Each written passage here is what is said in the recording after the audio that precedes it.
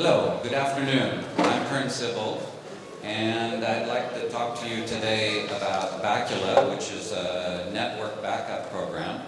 I have to apologize because I'm running on a rather old machine that's 700 megahertz and has only 256 megabytes of memory. And meanwhile, the SUSE Zen updater is eating my whole CPU, which you can see that down there sort of toward the left. And so everything's going extremely slowly here. Hopefully we'll get the presentation up shortly. I tried to kill it off, but I didn't succeed.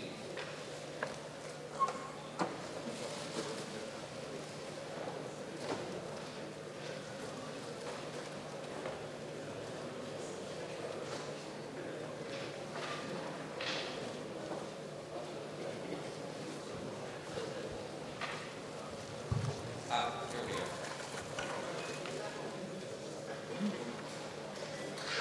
Okay.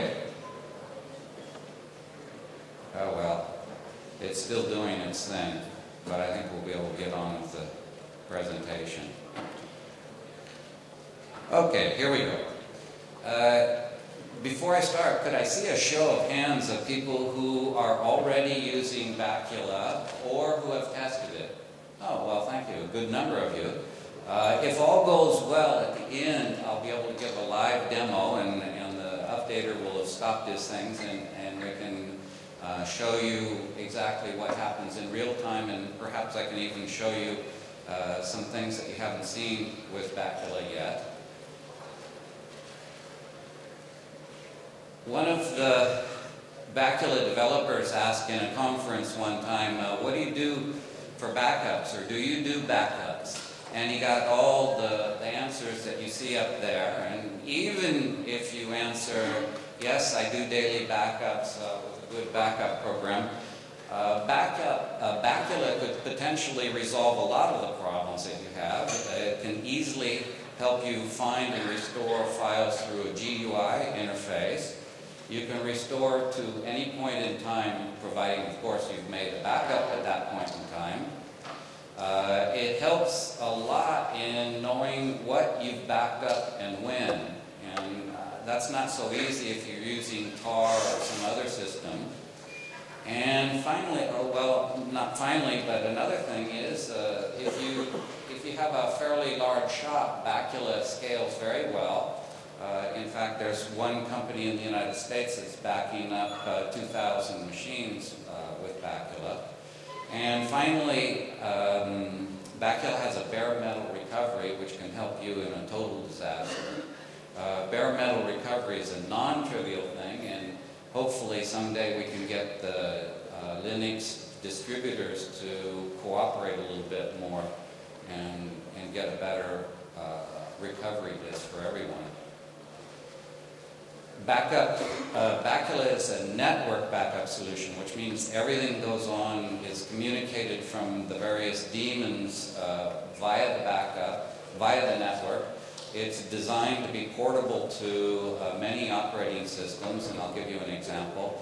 Originally, the project goals were, as you see up there, and they still hold pretty well. Today, it runs from PCs up to mainframes, and somebody has told me that he's writing a client for a Palm, which will be interesting. We already have a lot of enterprise features, some of which I'll describe to you in a few minutes. And probably what should have been number one on the list is we would like to make sure that, providing you have the right hardware and you keep a copy of the software around, that Bacula can read your old backup tapes for at least 30 years. And the last one, we have a free and open source license, GPL version 2, with a few clarifications that just help explain things. Bacula is a name that John Walker, one of the original founders of the project with myself, devised, and it comes from backup and Dracula. And Dracula comes from the fact that Bacula comes in the middle of the night and it sucks the vital essence out of your computer. And so it's a simple play on words. I started the project in January of 2000, worked on it for a little bit more than 2 years before I felt it was ready, and then released it to SourceForge in April of 2002, and then you see a few other dates there. The project's not large, but still we have a good number of project members on SourceForge, 41. There's currently 14, one more than is listed here, developers who have SVN subversion access, write access, and originally there were 35 developers that had access to CVS about a month ago. We changed, and I'll explain the difference there. A few of the mailing lists, you can see they're listed with the number of people that have subscribed to them. And then the downloads for a few of the different versions. The very first version that I released to the public was version 1.16, and I was pretty surprised not very many people downloaded it. On afterthought, it's pretty obvious because it's a new program that has a totally different tape format. Even though it's open, it's not a typical tar or backup format. However, the last major version before the current one was 1.3811, and that's you see the number 12,000 some downloads. Not huge for most projects. However, that's about twice of what Amanda is getting for downloads, so I'm quite happy. Amanda is supposed to be the most popular open source backup program. Now, Bacula has 6 components, 6 major components, and I'm going to go through them one at a time. I'm doing kind of a brief overview because Bacula is so large I can't possibly tell you about everything. The fundamental philosophy of Bacula is that the control is centralized, and the control and administration for the most part, in the director. Okay? It has a concept of a job, is the basic unit that the director deals with, which is a backup of one client and one set of files. Okay? And the director does all the scheduling. It has its own internal scheduling, and it creates jobs, supervises them, distributes the output where you want it to go, etc. It also maintains a catalog, which is a SQL catalog. I'll talk a little bit more about that. That allows you to very quickly find where files are and which files you've backed up, etc. Normally, unless you're in a very large shop, you'll have one copy of the director. Directors don't typically work very well together. The second component is the file daemon, or often we call it the client. As its name implies, it backs up and restores files. It runs on each client machine, communicates over the network, okay, with the director and the storage daemon, and as you might imagine, it needs access to all files on the system, so it must run as root or a local system or something like that, depending on your operating system. The code for the file daemon, and in fact for all of Bacula, is common code, but there are little pieces of it, particularly in the file daemon, that are specialized to each operating system, because there'll be differences even across Unix machines for access control lists, and of course Windows has its own way of accessing files and permissions. Typically you have a lot of file daemons, okay, for one director, at least one for each machine that you're going to back up. The storage daemon is another important component, and it's the piece, the process that manages the media, and it reads and writes to disk, tape, DVD, and USB is what we support now. Normally the storage daemon waits until the director contacts it and authorizes to run a job, and then it'll accept information, data. Say you're doing a backup, it'll accept data from the file daemon, and if it's doing a restore, it'll send data back to the file daemon. If it's doing what we call a migration job, it'll handle reading and writing the data itself without interaction of the file daemon. While it's doing a backup, It also sends the storage location where it put the information on a disk or tape to the director, which will then put it into the catalog. So a storage daemon and a file daemon don't directly access the catalog. Typically you have one storage daemon per director, but a lot of people run several. They have several machines with tape drives on them. The console is probably the most important piece for users and administrators because it allows you to communicate with the director and control it. You can do virtually everything in it. If you want, you can start jobs, you can review the output that was produced by each job, and you can query the database. There are quite a number of consoles available. The B console is a TTY interface, which is very useful if you're SSHing into your site from someplace and you don't have a really fast communications line. There's a WX widgets that runs on Linux, Unix, and Windows. It could also run on Mac OS, but I don't know if anybody's tried it. We have a GNOME or GNOME interface that is pretty much deprecated now. It was never developed fully. And then there are several web interfaces, one of which I hope to show you at the end of this presentation. And currently I'm working on a really comprehensive console that is being developed in Qt4. And it's called the Bacula Administration Tool, or BAT. And one of the features that you can have for consoles are what we call restricted consoles that allow users to see and start or interact only with jobs that concern, that are authorized for them, for example, for their client. The one component that we use that was not written by the Bacula team is the catalog database. We interface to 3 open source databases, MySQL, PostgreSQL, and SQLite. SQLite is not recommended really for serious production work, but it's very useful because it's compiled in and has no administration, so it's very simple for testing. I believe Bacula is the only product that uses an SQL database, although I've been told that IBM's Tivoli has certain SQL commands.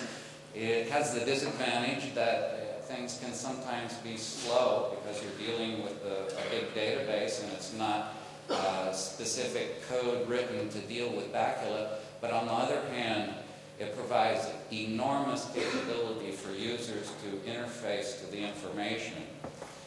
The catalog database allows us to track jobs and figure out when they were run, and particularly where the files were stored on the tape or the disk, allowing rapid restores of your data. And as I said, you can either through Bacula or through programs that you write yourself query the database and get a tremendous amount of information. Bacula, the director, in fact, has built into it pruning of the database records via retention periods that you set yourself, so that the database, once you've reached your retention periods, typically 6 months or a year, the database will tend to remain stable in size. And if you are doing scaling with a huge number of machines, Bacula will interface to several databases, although we only support one database of any kind at a time, current time. And then the last component that I won't talk about much is a tray monitor. It sits in the system tray, and you can open it up and you can see real-time activity in any of the daemons that you want. And here is sort of a picture of most of the components. The user usually interfaces through the console, which talks to the director. And then let's say you're doing a backup job. What happens? The director will contact the storage daemon, say, I want to run a backup job. The storage daemon will ensure that it's a director that's capable or authorized to do that. It will then send back authorization codes, etc. The director will then contact the file daemon, give him the list of files to back up, and anything else it needs. For example, it may say compute checksum codes, SHA1 code for each file or whatever.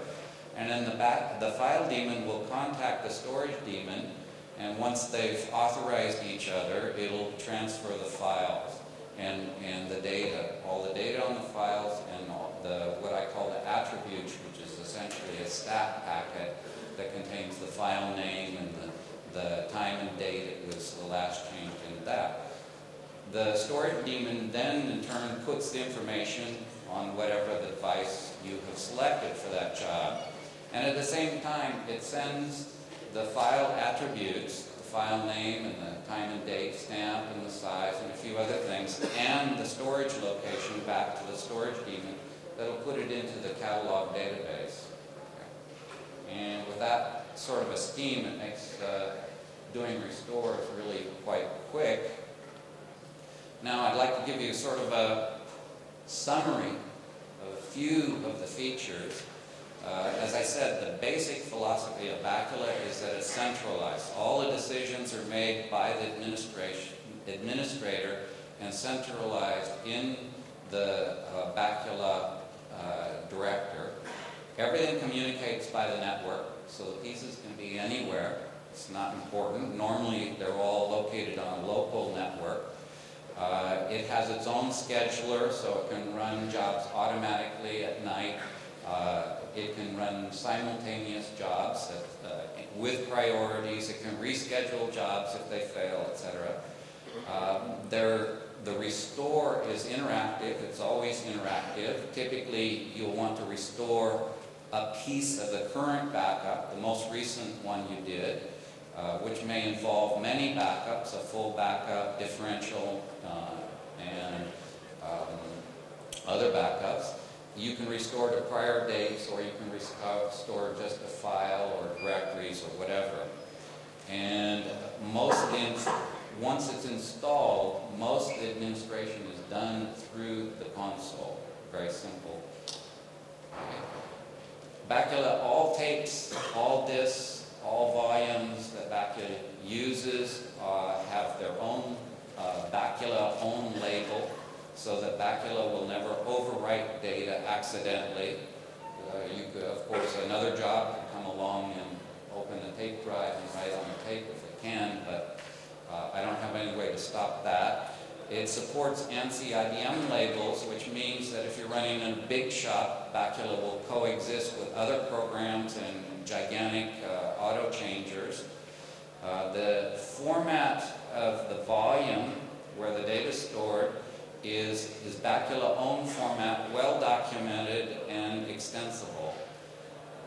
We support Unicode for Win32 and UTF-8, which is the same on Unix machines, so there's no problem with virtually any foreign language. There's a Python interpreter, if you configure it, built into Bacula, which means a user can get control at strategic points during a backup and carry on various things. And as I said, there's a rescue CD-ROM. Backups can obviously span multiple volumes. I couldn't imagine a backup program that doesn't allow writing across multiple volumes.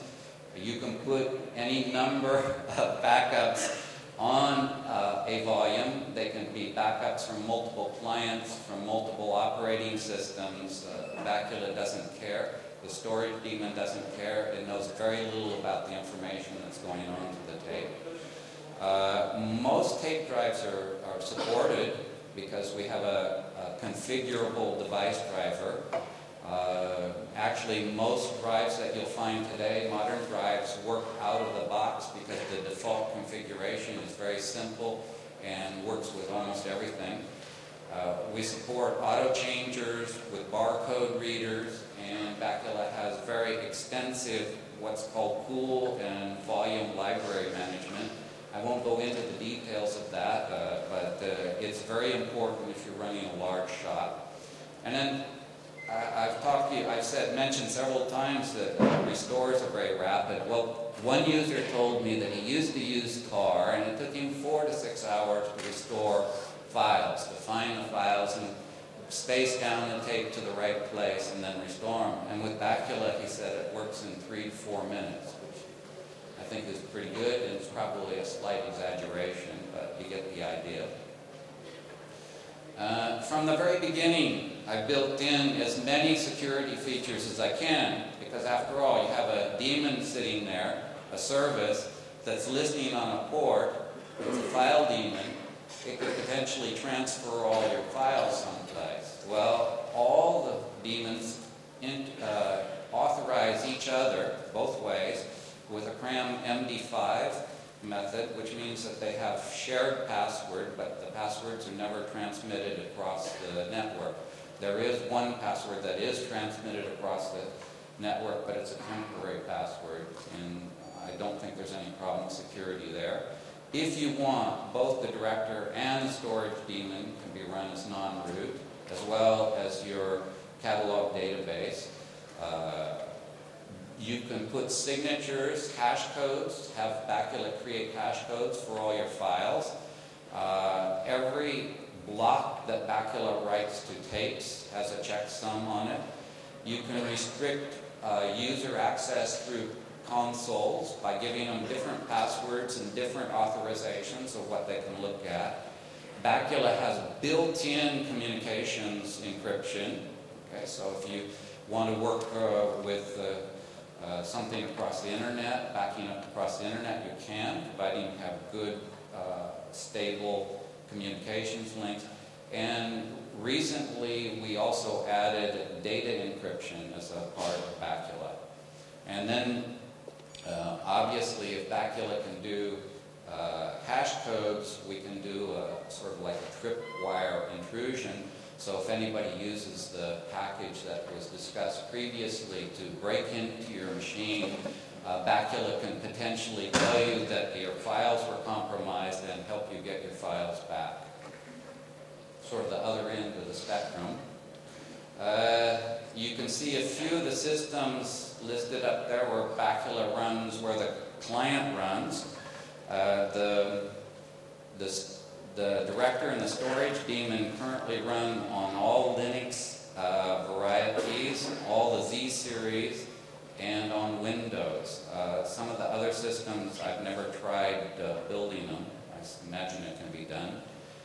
It has a disk spooling capability, which is very useful, so that it buffers the data coming in from the clients on disk before sending it to tape, so that the tape doesn't start and stop all the time. It'll send it in big blocks and avoid the shoe shine syndrome. You can back up POSIX access control lists if you want, Mac resource forks, and all of Windows permissions. From the very beginning, Bacula supported large files and 64-bit architectures. It's been from the beginning also multi-threaded using p-threads. Originally it was written in C, but after a short time, maybe a year, I converted it to C++, but it's a pretty small subset of C. It helps us generate code that's a little cleaner. Now, I'd like to describe what's probably the hardest part of getting Bacula running, and that's the director configuration file. There is a tutorial, an example that you can that runs out of the box that I recommend anybody that's starting with Bacula run, but I'll give you a rough feeling for how it works. Each section of the configuration file in each of the daemons, they all look very similar, has what is called a resource. And the first example up there is a director resource, and the second one is a console resource. The director, when it's in resource, when it appears in the director file, there's only one director. And it means this is who I am. It's the director's name. It tells him his name, and it tells him where he can get scratch file space, temporary file space, how many concurrent jobs you can run, and it has a password that allows consoles to log in. Okay? If you want to have restricted consoles, you can define a console resource, and then you see there, I won't go into the details, some of the commands that, in this case, the only thing it can do is the status. Okay? That's all that user can do. And typically, of course, you'll have a different password.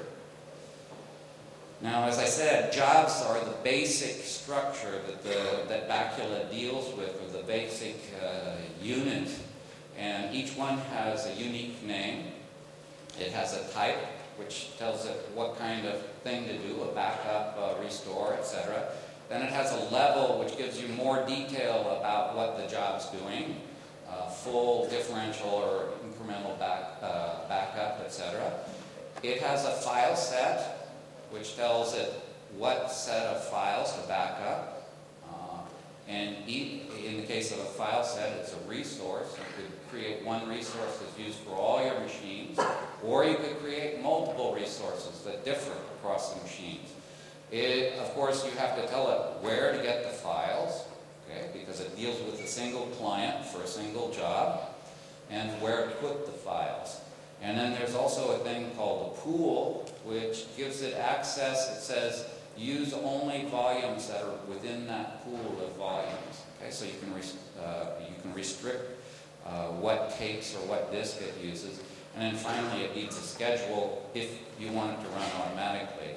And I'll give you examples of a number of these. Here's a job. As I say, it has a name. This job's called laptop, a dummy name. Theoretically, it backs up my laptop. It's a backup job. The client is, on this one, it would be, I have a different name, but I like users to use laptop-fd because when they send in bug reports, I know that it's a file daemon. All the messages from the various daemons look similar, but by postfixing dir, fd, and sd, we can easily tell what daemon generated the messages. The client, file set, schedule, and storage messages and pool all refer to other resources, which are written much the same way but expand out, have a lot of different information in it. Okay. For example, here's the client resource. The key thing here is the address of where the client is. Okay, this is a domain name, but you can put in an IP address, either IP4 or IP6 if you want. Also, since we support multiple catalogs, you have to tell it what the catalog is, and you have to tell it the secret password so that the director can authorize itself on the client. The client will let only directors that it knows about enter, and only if they have the right password. The file set is fairly complex. It allows you to include, exclude files or directories using regular expressions, wildcards, and can be very complex. It allows you to turn on compression and various other features that you can see listed there. I'll give you a real example, which is here.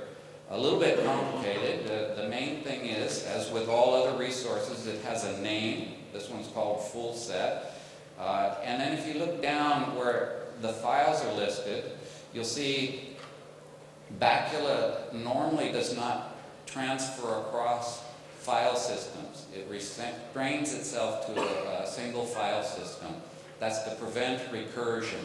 You can turn it on if you want. So on this particular system, I have 3 file systems, the root file system, user, and var. And so I tell it to back up those 3.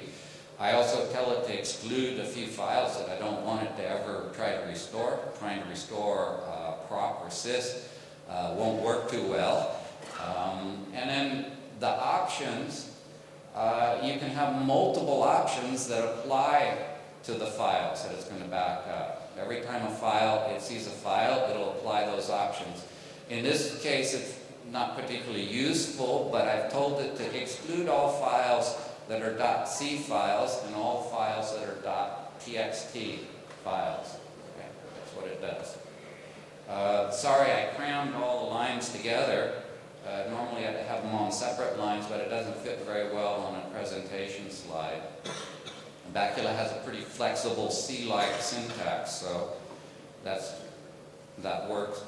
The schedule, this is probably the only schedule that's ever needed. People generate monster schedules, very complicated. There's a lot of things you can do, but this one is what I call the weekly cycle. Maybe it should be a daily cycle or a monthly cycle, because it does a full backup on the first Sunday of the month.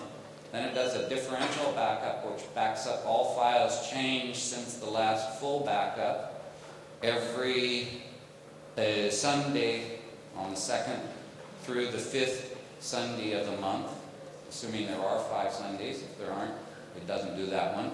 And then every other day of the week it runs an incremental backup. That's what I use for all my backups. And the only thing I do differently is each machine, I stagger the day on which it does the full backup and the differential backup. So one machine I run it on Sunday, one machine Monday, one machine Tuesday, etc.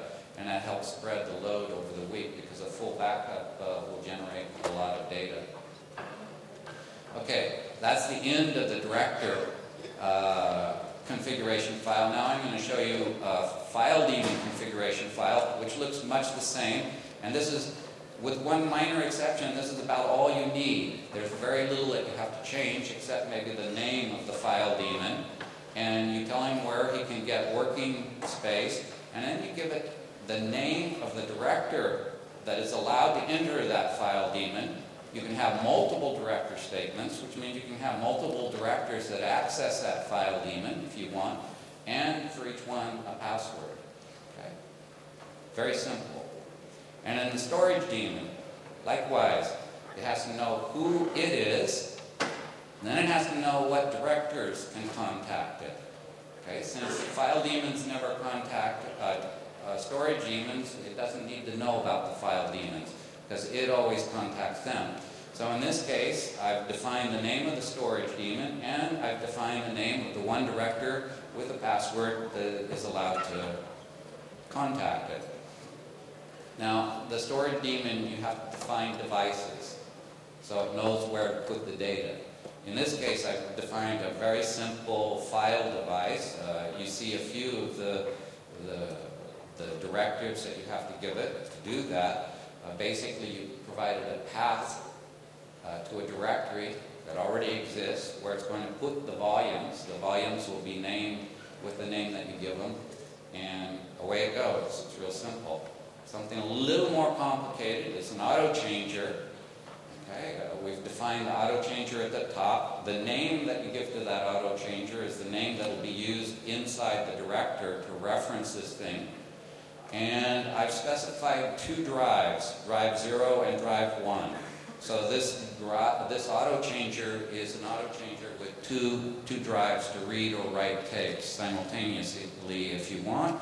And then I've defined one of the devices. As you can see here, I give it a drive 0 as the name, and the archive name is typically the name that, in this case, that Linux uses to access the drive. Okay, very simple. There'd be another similar name with a few different changes so that the director, the storage daemon knows how to reference it. Okay, that's about all I'm going to tell you about the actual working of Bacula, which is not much, but hopefully it gives you kind of an overview of it with a concept of sort of general idea of configuration files. I have to say, most developers don't think that backup programs are very sexy. We have a lot of trouble attracting developers. And maybe they're right. One thing I can tell you, backup programs are extremely complicated. For example, we're dealing with databases, SQL. We're dealing with GUIs of all kinds. We're dealing with web, writing a GUI web interface that puts up information from an SQL program database is non-trivial. We deal with networking, and it's critical to this application because we have to get the data across the network very fast. We deal with OS at a very low level as well because we have to basically back up and restore every bit on a file system. And that's not so trivial. And then there's all kinds of algorithms. For example, let me give you one quick example, the directory tree. When you do a restore, it creates an in-memory directory tree. There may be something like 100 million records that come in if you backed up, say, for 6 months with one full backup, a bunch of differentials and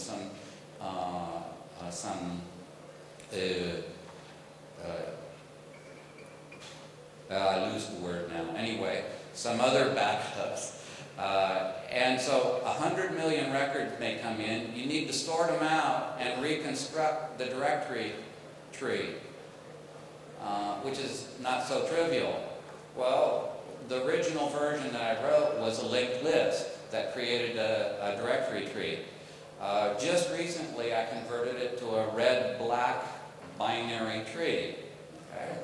A non-trivial program. And it speeded up the creation of this in-memory directory tree by a factor of 513. So algorithms are very important in this process. Everybody wants to know where we're going. The best thing is to look on the website. Key things are they want to be able to restore files very accurately, which Bacula doesn't always do. Every time it backs up a file, if you delete it and you do a full restore, it'll restore that file. This is a problem that virtually all backup programs have that are based off of time and date, as Bacula is, etc. You see, unfortunately, I don't have the time to go into the details because I'd like to show you a demo. The main thing to remember is the website, www.bacula.org, and you can see a little bit about how things are developed. We have a subversion database, a subversion repository on SourceForge, and all patches that come in, I personally review them. The developers commit themselves, and I usually look at their code, but they're very good about it, so it just works by itself. I'm not a gatekeeper, though. The license is a GPL2, and one of the things that we did recently was transfer the license via the fiduciary license assignment to the Free Software Foundation Europe. So the copyright is now maintained by them, which is a big load off of my back because they maintain all the paperwork, and if there's any violations of our license, their task force very generously will protect us. They have the lawyers and they have the resources needed to make sure it works. And since this isn't a commercial venture, I have no need to have private licenses. Again, the key thing is to look on the website, www.bacula.org. Everything is there. I can tell you the one thing you don't want to do, somebody told me, don't try to print out the manual. It's 800 pages. It's a good resource, and you need to read the manual, but don't try to print it out unless you know what you're doing. And then also this presentation is there as well. Okay, if you just go to the right links. Now, that terminates this part, and I'm going to do, let's see, how do I shut this down? In show. Now, here's where I'm going to do something I should never do. And I'm going to try to run a real live demo. I think I have a few minutes, don't I? Okay. So, can you still hear me? It's going to be a little difficult to... I can keep it here.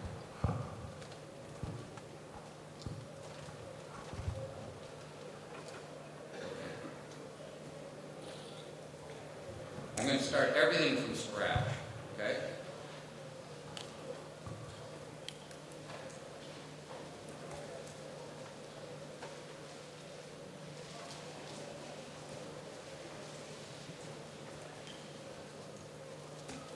Okay, so I've started up my SQL, and I've started up Apache server.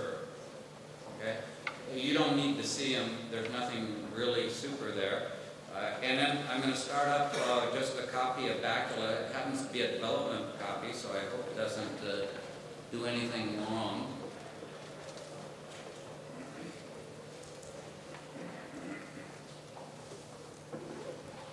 Normally, yeah, right. Under the pressure of being on front stage, I can't even type.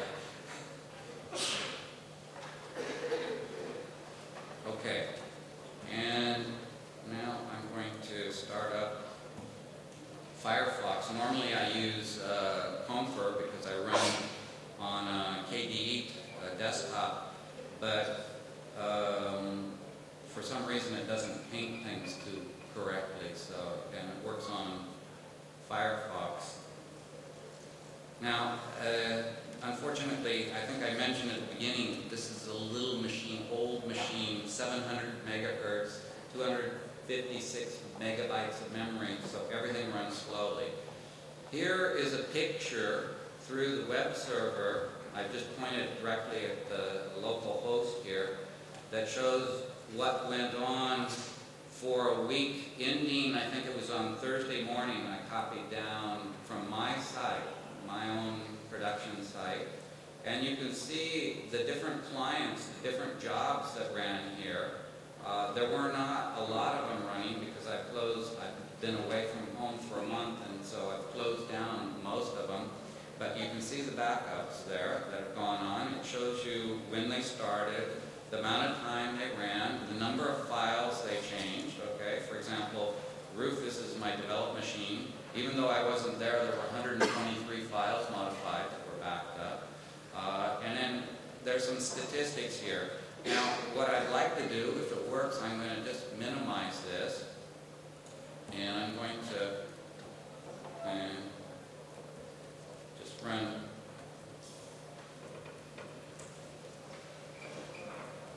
So you can see here, as I'm going to run as non-root. Here's the console. And fortunately, it all connected. And I'm going to just run a job that I've sort of trumped up here that's going to back up this particular machine, one directory, not a lot of files, I think we'll see, and it's going to back it up to disk rather than tape. Okay, the backup jobs you saw there will back up to LTO2, but I don't have an LTO2. Okay, so I just told it back up. I could have changed all the information. You see it running real time. I think it takes a minute or two. And then what I hope to show you is in the web report, show you that it actually sees that the job ran and show you how you can see the job output for that job as well. And then I'll show you, if you're interested, a few of the other features of that web backup. How much time do I have? Okay.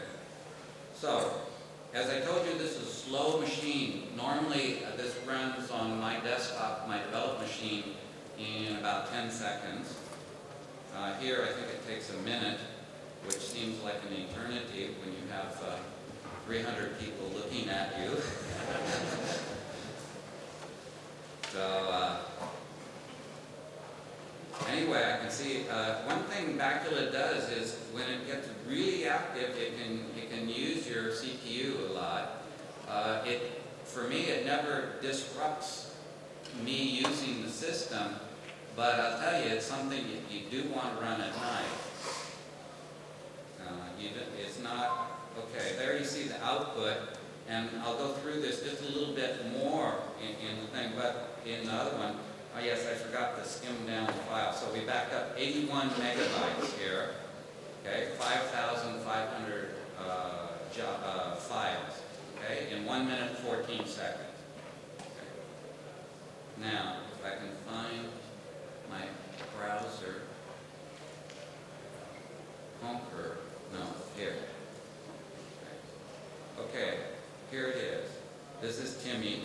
This is a new entry. And as you can see, it ran on the 25th at 12:49. Okay. And if I click here, it's the only one that I can click on because it's going to go off and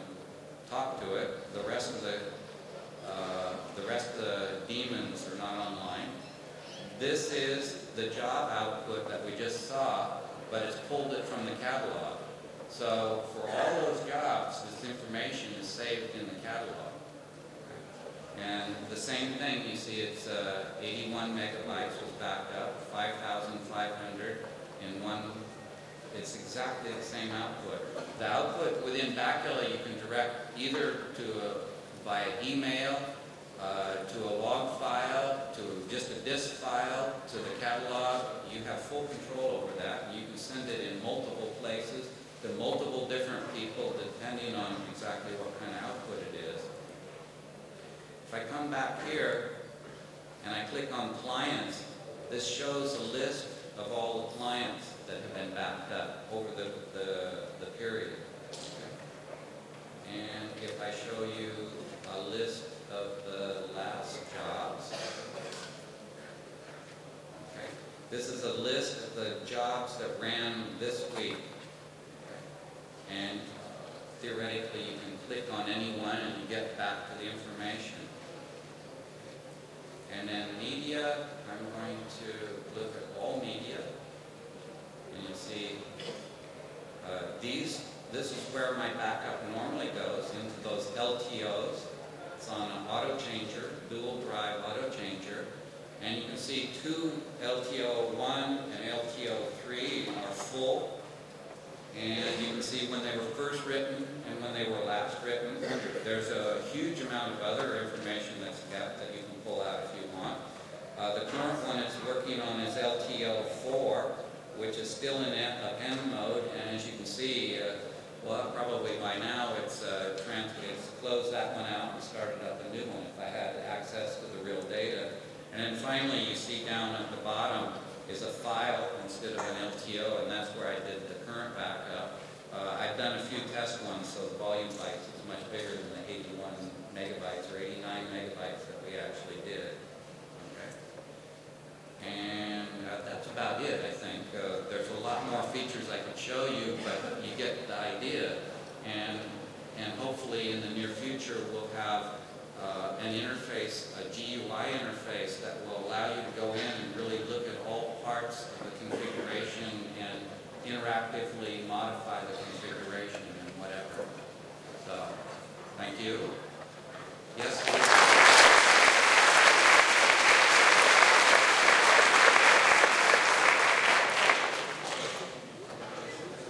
Okay. If there's any questions, I'll be glad to take them.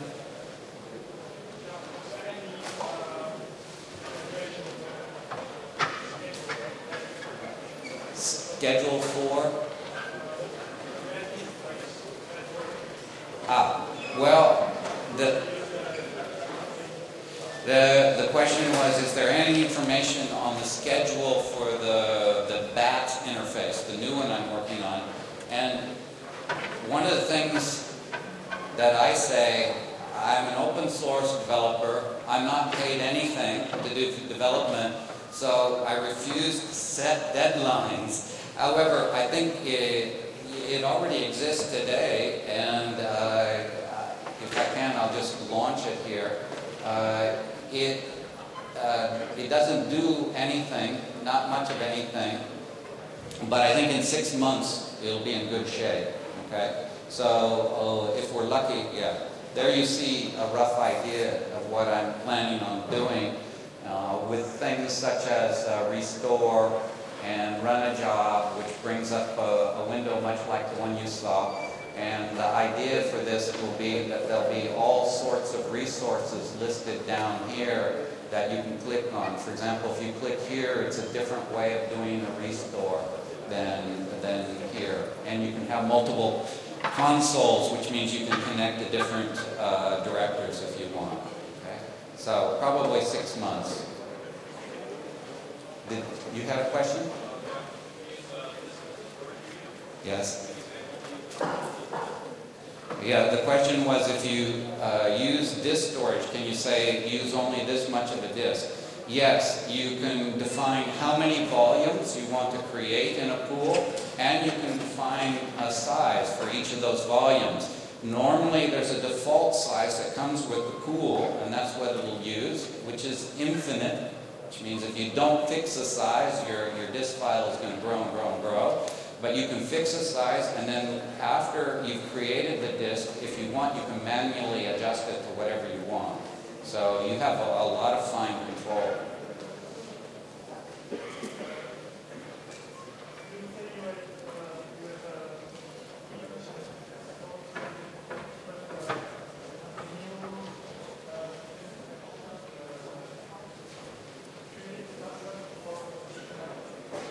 I'm sorry, I didn't hear you. Can it create a snapshot before it does a backup? Is that your question? Can Bacula do a snapshot before it does a backup? On Linux systems, no, because no one's really asked for it. On Windows systems, yes.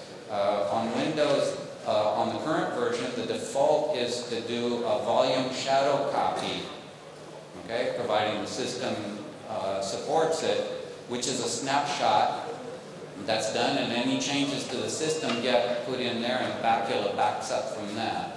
Bacula has a mechanism by which you can run a script file before a job and a script file after a job. And during those script files, you can do anything you want. Okay? In fact, we're working on so that if you really want, you can run a script that modifies what files Bacula will use to back up. So that, in that sense, users can have control of their own files. I don't particularly like that idea, but we're going to try to provide all those kind of features. There's a question here?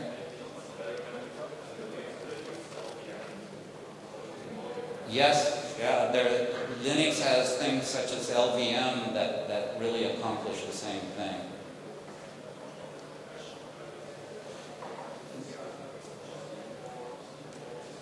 Yeah, the question is, what kind of compression are we using? Normally, Bacula doesn't do compression.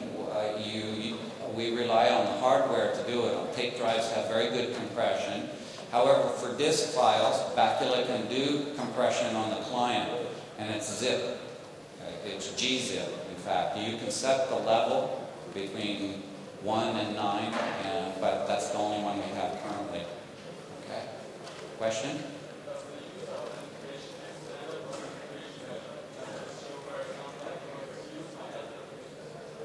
You could use your? No.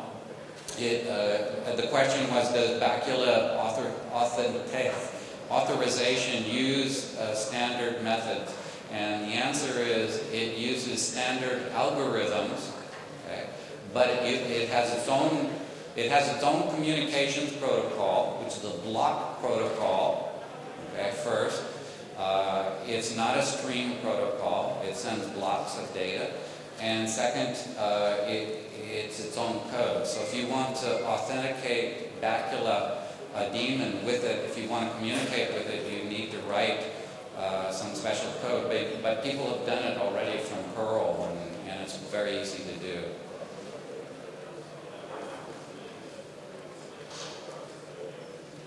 Sorry?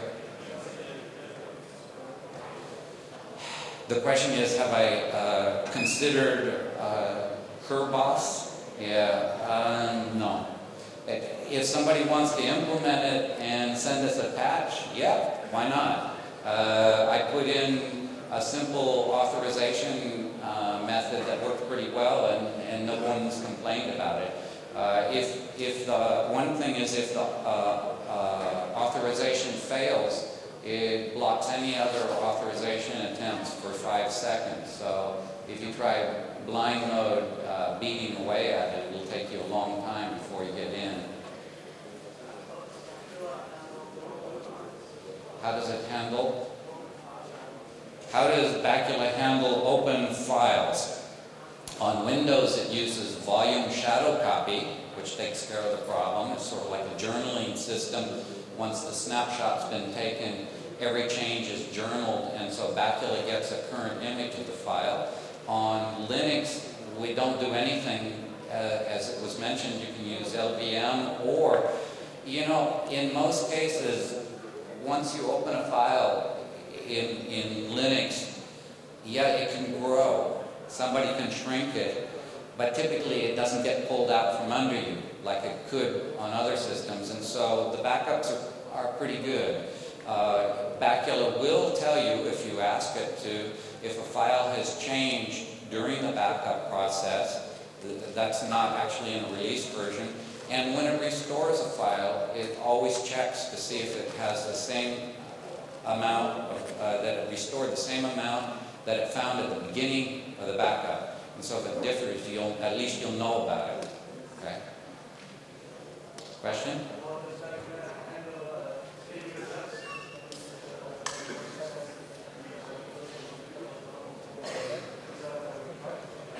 How does Bacula handle scheduled jobs where the job fails because the client machine is down?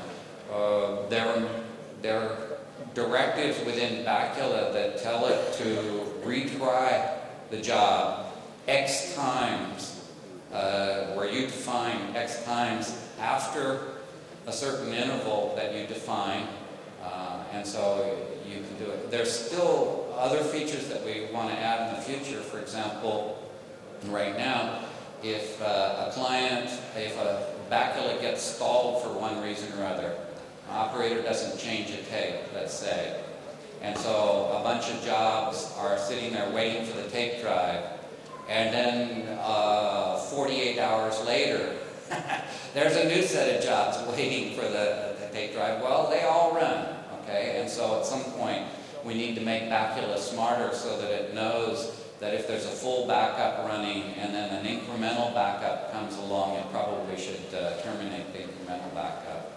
But that will be an user option always. Sorry? If you lose your SQL database, is it easy to recover from? Oh, it's not very pleasant because there's a lot of information in there. Particularly, the most important information is what jobs and what are on what volumes and what volumes you have. All the historical information. If you are careful, you wrote what I call a bootstrap file. You did a backup. If you use the standard Bacula out of the box, okay, every night it'll come up and it'll do a backup, and then it'll back up the catalog. Okay, and in doing so, it'll create two files for you, two bootstrap files. One is a bootstrap file for the backup, okay, which is sort of like a condensed ASCII file that you can feed to the restore process that will restore all the files that were backed up. The other one is the same thing for the backup that you did of the catalog. So if you have that bootstrap file, you can go and get very quickly your catalog and restore it. Okay? There's also another method, which is really painful, and a lot of users use it. There's a thing called bscan, where you point it at a set of tapes, okay, or a set of disks if you want, and Bacula will read through those Bacula tapes and it'll reconstruct a database. Okay? It assumes that you've created a dummy database at the beginning, but you need to back up every night your database, okay, along with your data. You should also back up your configuration files because they're not always so easy to reconstruct or find on tape.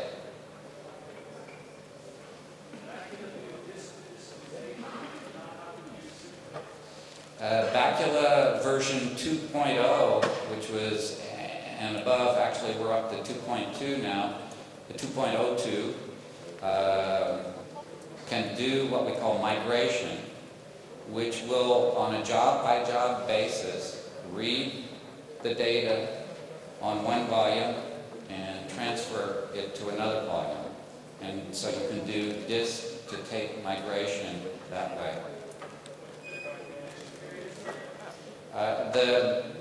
The question was with different retention periods. Okay, well, the current migration deletes the information in the original file. The second file, the second backup of that job, it takes on the characteristics of the job. It looks like it ran at the time the original job ran, etc. But it's stored on a new volume. And so it has all the retention periods and times from the volume you put it on, not the original one. Okay, so it follows logically.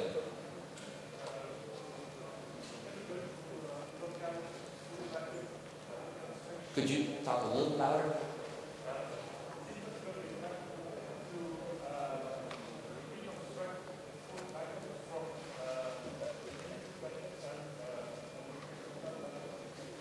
The question was, if I understood it, can Bacula reconstruct a full backup or the current state of the system from a full backup and then incremental backups?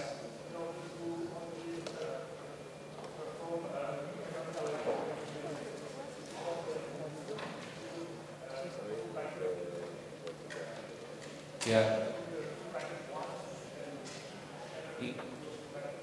Yeah, he's asking if you can do a full backup once and then thereafter do incremental backup. The problem with that kind of a scheme is that you have a full backup you need to access. If you did it a year ago, how many incremental backups? You may have hundreds and hundreds of tapes that Bacula has to read through. Okay, I think... Yeah, okay, now I understand what you're asking. He's asking if you can take those old full backup plus a bunch of incremental backups, put them together and create what's called, if I'm not mistaken, a virtual full backup or something, a synthetic full backup. And theoretically it's possible. I haven't implemented it yet. It's a rather trivial, now that we have migration, it's a rather trivial enhancement that we'll be making.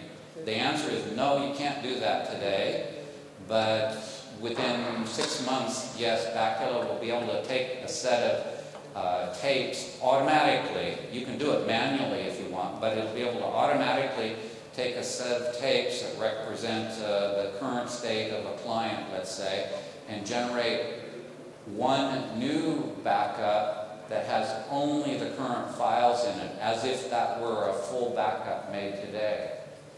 Which is, at first thought you might say, why do you want to do that? Well, there's a lot of shops where uptime on a particular machine is critical. They don't want to spend the time, they don't want to have a backup process running during the time it takes to do a full backup. So they would be very happy offline on another machine, condense the backups into one single full backup. Russ?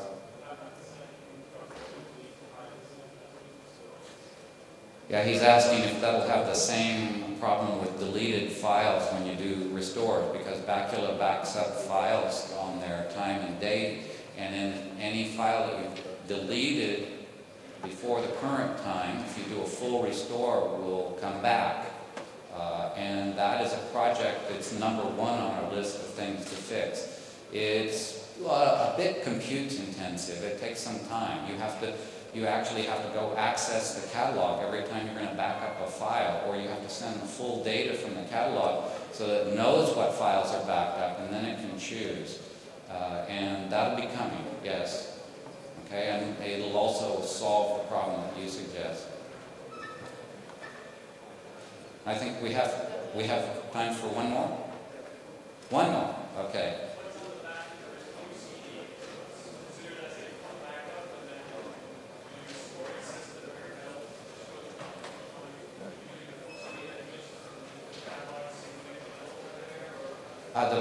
What's on the Bacula Rescue CD? The Rescue CD is a little different from most Rescue CDs, and I hope to work with some of the Linux distro suppliers to change that. The problem with current Rescue CDs is your disk goes down. Your partition is dead. Your disk is dead, you replace it with a new one, identical size. Well, if you're like me and you have 5 or 6 different machines, or if you're in a big shop with 2,000 of them, and half of them are partitioned differently, how do you get the partitions back? The Bacula Rescue disk does something, well, with a regular Rescue disk, it's no help. All of a sudden you're booted and you're in a command shell and you don't know what to do. You don't know anything. Typically, they don't even mount the disk for you.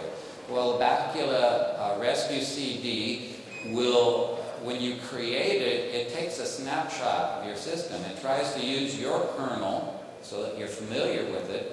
And then it takes a snapshot of all the critical data on your disk, and it saves that onto the CD. And so when you start up that CD, providing you have the instructions already printed out, with not a whole lot of problems, you execute a few scripts and you can go out and have it totally repartition your hard disk, reformat any of the partitions and whatever. And it's an aid to getting you back.